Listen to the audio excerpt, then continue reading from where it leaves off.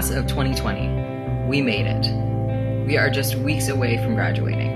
And I know that a lot of us didn't get to say goodbye to our university, our classes, our professors, or our friends the way that we wanted to, but I hope that we get that time together soon. Don't forget everything that it took to get to where you are. Everything that you have achieved, accomplished, or overcome still matters, and there's still value in celebrating, no matter how you celebrate.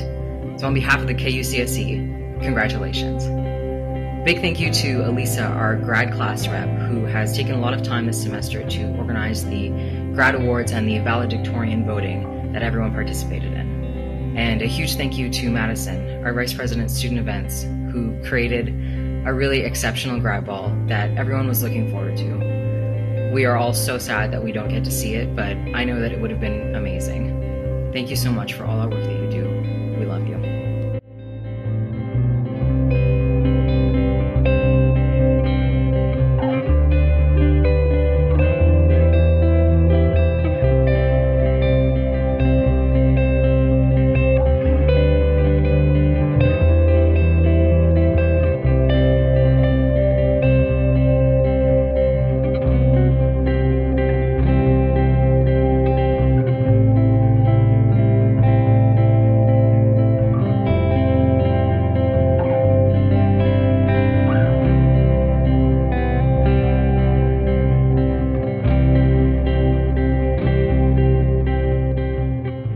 Message to the students, particularly the graduating students at King's University College at Western.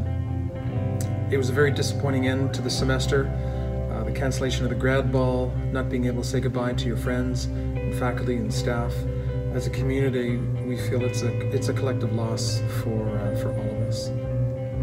Having said that, we must carry on. I think the famous words of Viktor Frankl, who said that our last great freedom is our ability to choose our attitude in any circumstance. So with that, stay strong, carry on, and please take care of yourself, take care of each other, your friends and family, and we'll take care of this place and welcome you back when it's safe to do so. Thank you.